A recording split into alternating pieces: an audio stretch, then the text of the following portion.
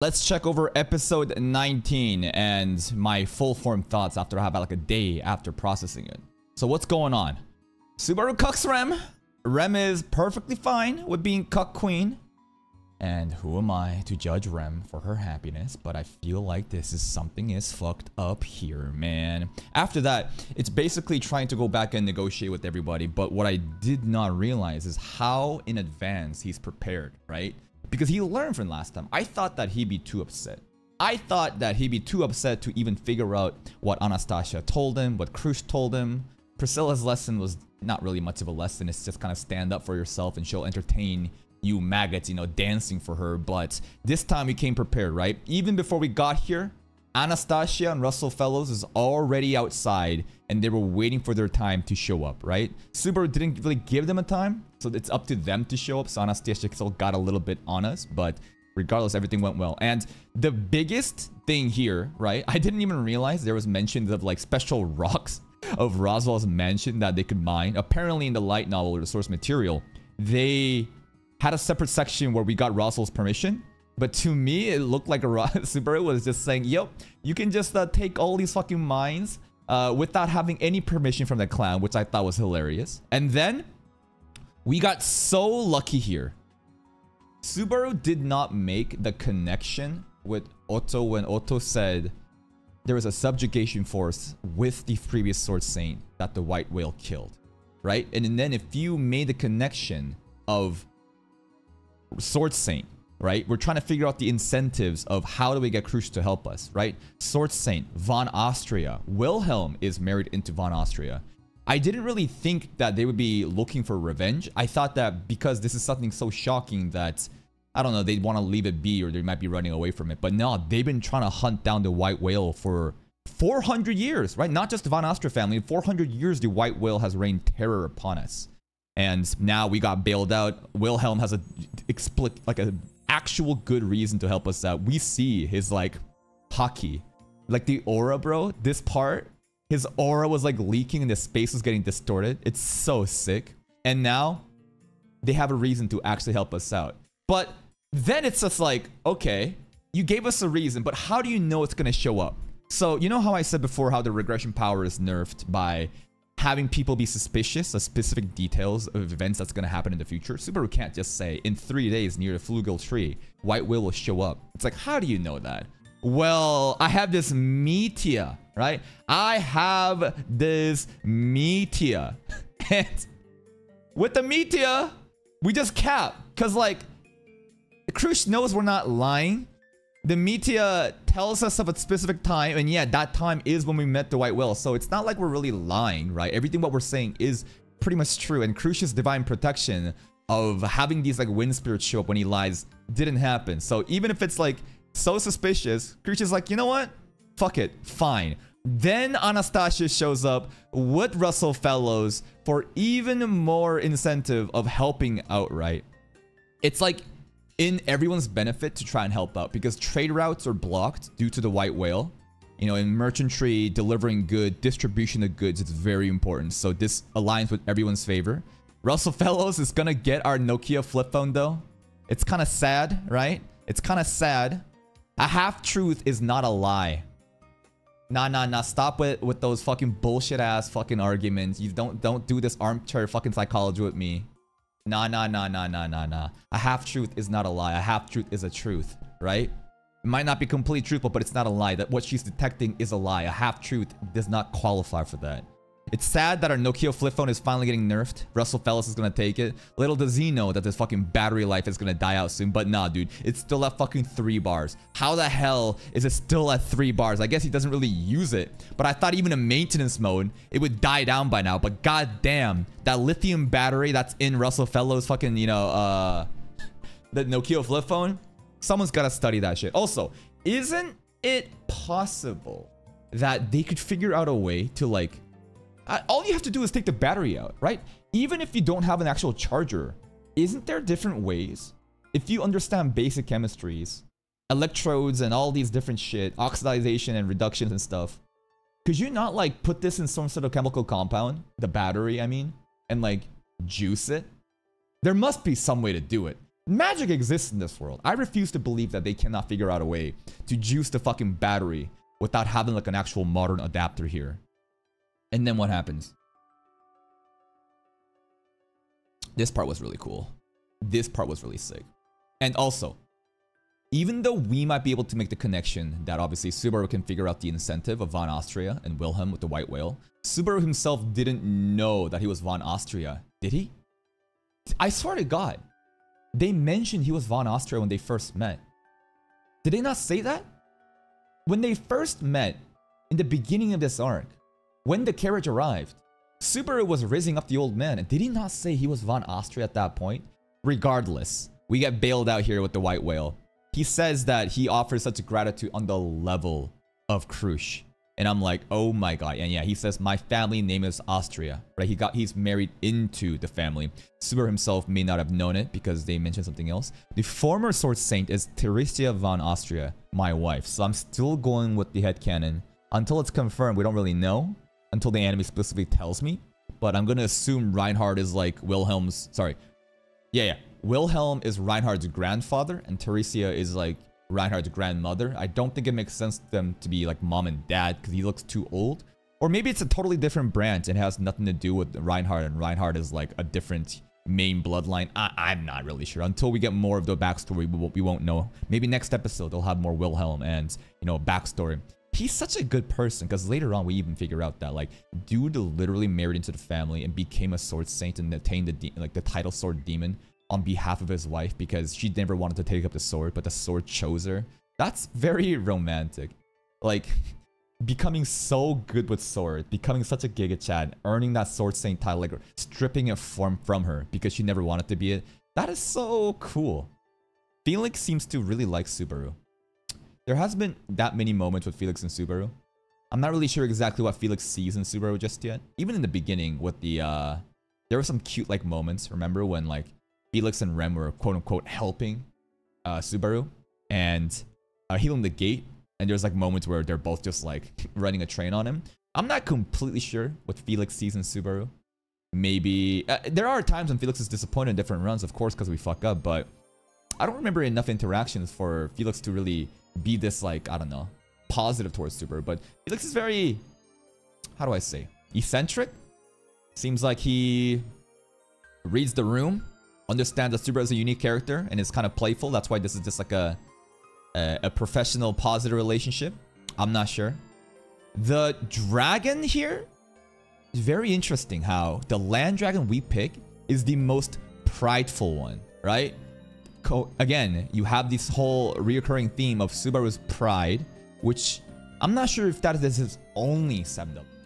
I think that there is plenty of different sins exhibited by Subaru, right? I think a lot of people say like the last episode where if Rem agreed to take Subaru away, that would be like a slothful one where he kind of like runs away from all his problems. He's very slothful. In the first one, I think that might be pride because he threw away his pride to ask Reinhard for help. We've seen him be angry a lot. Have we seen gluttony? I'm not really sure. But I think that the pride is a reoccurring theme for Subaru, and this land dragon is a breed known for its extreme pride, yet it submits itself to Subaru. What does that mean? Does that mean prideful people respect other people based on their pride? The only other example that I see from the anime is Priscilla, and obviously she's very prideful, and she enjoys it when you're kind of standing up for yourself and being a little bit prideful yourself. I'm not completely sure if that's respect, but at the very least, it's some sort of entertainment where she likes to see people like struggle, and it's like a show for entertainment. But it seems like if you match pride with pride, it works out decently. And this is kind of sad that Rem is literally competing with the land dragon now for Subaru's affection. The pecking order, remember, Petra is still in the game. Like, Petra showed affection to Subaru. I will never forget that. So there's Petra, Rem, this land dragon, Emilia. And Rem might be like dead last. I would hope that like Subaru loves Rem more than fucking Petra and this goddamn land dragon. But like, this competition scene, it's funny, but also fucking sad. We meet this guy named Ricardo. This guy is like the commander of the mercenary team. So Mimi is second in command, meaning this guy is the captain. He seems like a really good guy. He was going around trying to relieve everyone of their anxiety, right, as we go into the battle by being a little bit of a clown. So I like him a lot. Krush has a really cool battle suit. I wish that Priscilla showed up, but it is what it is. Krush has a really cool knight armor. And then Krush literally says, like, no, there's a part where the shit that Subaru says, right, underneath the white whale's nose, right, all the different strategy, because like the strat is for him to go in, use I can like regress using return by death. It spikes AoE taunt, then we're a bait, then everyone else can do it. But Krush doesn't really understand how this shit works, and she's like, this is so frustrating, you're not lying, this is fucking insane. The Boomer army, I might have been a little bit too mean. I might have been a bit too mean to the Boomer army, but listen, when these dudes show up in the beginning, without no context, right? I don't understand their lore and history. It just looks like a fucking Boomer squad. They literally came out of the retirement house. These dudes are people that lost their family, loved ones, friends, right, in the past due to the white whale, and they've survived and they've harbored a grudge. Everyone here, there is such animosity and grudge towards the white whale. I never knew, because like we didn't really know about the white whale until I think Rem mentioned it, that one run where we were already too late to go on the main road. Therefore, we had to go all the way around, and therefore we arrived at the engine very late. But the white whale for 400 years has been terrorizing the kingdom of Lugunica. And there's so many people here just like all uniting based off of this one goal. And it's kind of crazy how well this is working out. Like, I thought it was impossible. I thought that, shit, we need to somehow get powerful allies. But how do we do that? It was in front of us the entire time. This one goal, united with the white whale. They say that the enemy of your enemy is like a friend. Maybe it doesn't really apply at best in this situation, but it's crazy how an entire army, not just Krush's army, other people from retirement are coming out. Anastasia's personal army. Everyone is coming out to meet the white whale. It's so hype. It's just, I wish that Priscilla also showed up. I wanted to see Al fight. But Priscilla and Al, I've never seen Priscilla's army. Now, I've never seen Krush's army until today, right? Until today, we've only seen Krush have like Wilhelm and Felix, so I never really realized we had all these armies. The only other people we've seen her with an army is just, you know, Anastasia. So maybe Priscilla has her own set of men that are all just fucking masochists that just wants to get whipped by Priscilla. Who knows? Actually, that'd be hilarious if it's literally just a bunch of masochistic piggies that are all simply for Priscilla. And then here, fantastic speech by Krush. Her demeanor, her charisma as a ruler, it's amazing, man. Krush, like, again, we haven't even seen her fight yet, but like her entire presence, her way of ruling, I would be comfortable with her being a ruler.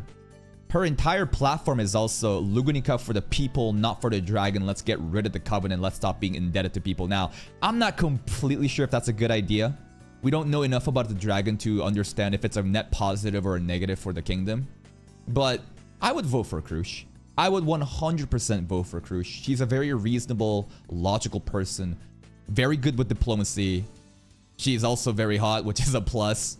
Yeah, for sure I'd vote for Krush. Anastasia, we talked about how the theme of capitalism, right?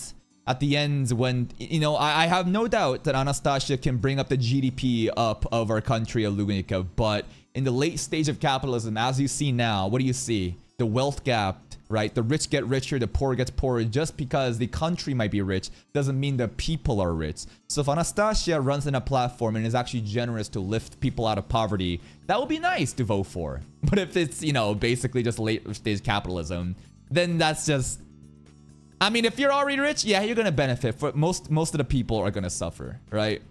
Priscilla, her entire platform is, hey maggots, just believe me, everything will work out, trust me. That doesn't really win my vote. You know what I mean? There's not a specific thing that she mentioned that I would be really, I don't know, confident about. Like, she's basically hinging on her luck and her ability for being in an advantageous situation all the time. And maybe that will work. Maybe the Dragon Kingdom of Lugunica will literally be that advantageous. Or, again, who is it advantageous for? The ruler or the people? Just because Priscilla is in a good spot just because things work out for her doesn't necessarily mean that the people are going to be receiving that same level of positivity. So I probably would not vote for Priscilla. Let's think about Amelia. Amelia, huh? What is her entire platform? Equality. Her entire platform is based on equality, which is nice, right? It's a very social aspect, right? Social justice. I don't think social justice really pays for the bills, but if we really think about from a perspective of getting rid of discrimination and uplifting everyone so that everyone can have their own representation and inclusivity, and you don't have to live in, I don't know, discrimination, then maybe other people can have better jobs, right? Without this stereotypes of fucking different races and species being superior. Maybe if you even out the playing field, there's better opportunities for the kingdom, for every citizen, therefore it can be uplifted out of poverty. I just did a lot of mental gymnastics to really reason as to how this social, this social justice could help the kingdom. It's a nice thought. It's really idealistic. I'm not sure if it's practical, but it's nice. And Felt? It's just pure anarchy, right? Felt is just pure anarchy, right? What is Felt? It's just, fuck this kingdom. Everything's trash. Let's burn the status quo down and then build it back up. Now, it sounds good until you realize what happens after you burn everything down. This is a very naive and an amateur way of politics where you're just upset at the status quo, so you say let's burn everything down. You think that this is gonna help, but I guarantee you you're gonna be in a worse position than what you're dealing with right now. You think that it's bad enough that there's a separate side of the ghettos where Felt's living in? I bet you everything is gonna be a fucking ghetto if we just burn shit down. You need to have an actual plan, right? You need to have an actual plan, and the only one with an actual plan seems to be Krush and Anastasia. So those two get my vote, but everyone else, I'm not too sure, man. After that, we get to see more of the cat army. There's Mimi. We know Mimi, right? Mimi loves Borgar, second in command. And then there's this other kid, Hetaro. They're brother and sister. It's kind of still crazy to think that they're that strong. Maybe we will see in the battle against the White Whale exactly how strong they are. I need to see Mimi in action, man. I need to see... I'm most excited to see Mimi and Wilhelm in action. Like, how strong is Wilhelm? If he is, the former sword demon being that stripped away the title for a short time, that dude's gotta be OP, right? Even if he's retired, it's gotta be insane. Mimi, for sure, I want to see what he's like. Unless we just see Mimi just get killed. You think they would do that? Just brutalize this fucking Shota and Lolly? Just kill them in the most gruesome way to show how real this world is? Nah, I believe in Mimi's power. And then Ricardo here, going out to, calm everyone down. And then we get to the tree. And there's a really good moment here where people's names are apparently carved onto the tree. And I thought, oh, maybe Rem X, Subaru can be carved into the tree. But no. Motherfucker just wanted EMT carved into the tree. Then there's a really good moment here where, Subaru's capping about how this is all going to work. He can't tell Rem about the return by death. But Rem knows, right? Rem knows that even if Subaru's not telling her the exact truth, even if she doesn't know the exact details, she has the overall vibe. And she lifts him up, she glazes him more, and Subaru starts crying out of happiness, out of someone acknowledging him, right? He has to look away because he doesn't want to show the tears, and these are really good moments, man. These are really good moments. And then boom, Wilhelm von Austria. Why is he looking at the flower bed? Because his wife loved the flower bed. And we know a flower bed, right? There is a secret spot in the village where we come from, in Roslow's domain, that place that we took Amelia to the date. We should bring Wilhelm there and put a flower crown on his head. He's so there's something about him is just so good because he's so humble, he's so respectful, he's such a chivalrous man.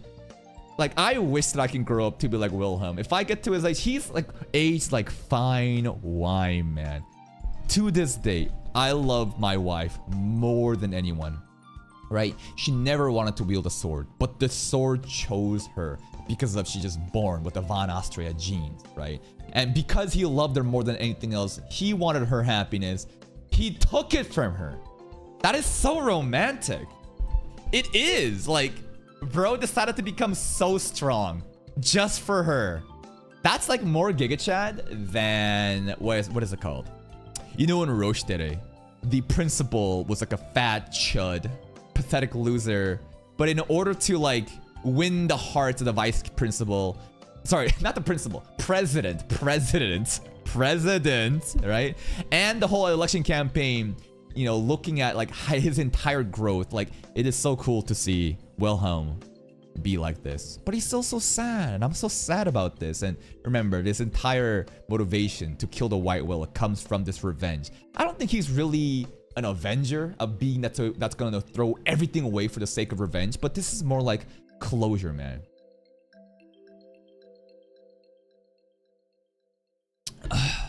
By the way, misconception, I don't really care. I'm literally reading the subtitles and seeing what the subtitles is saying. He said that he took the title away. I'm gonna believe that the title is taken away. What the fuck do you want me to think? Be schizo and just read a random fucking Twitch comment and say, yep, you're definitely right? Until the show fucking proves me otherwise, I'm gonna go with the show, bro. This is an anime only, not a fucking light novel or a web fucking comic, a web novel review.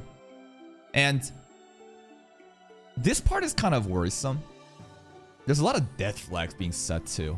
I'm like, ooh, I don't want a death flag for Wilhelm. If he dies in this battle, I could see like him dying while killing the White Whale too.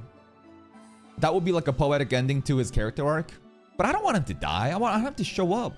I want him to be like Subaru's coach to teach him swordsmanship. But maybe I'm fucking dreaming, man. Maybe I'm dreaming. This little fist bump. I guess everyone just kind of understands by instinct how to do like a fist bump. But notice how big his hand is compared to Subaru's. Well, what do you you know, that's what happens when you compare like an isekai Giga Chad, like, you know, person versus like a Japanese NEET. And then Crucia's sword here is kind of cool. There was a moment when she was like grazing this sword. I like to see Crucia in actual battle. And then this section with the ringtone was amazing, bro. This ringtone, in the beginning, it started off as just like a generic ringtone. So I'm like, okay. But the more it started to play with the suspense of when is the White Whale gonna show up, it started to get a little bit more horrifying. The casual, happy-go-lucky themes of the ringtone combined with this atmosphere of, what's the word? Again, just like, what's the word? You're like expecting something to happen, the suspense, right?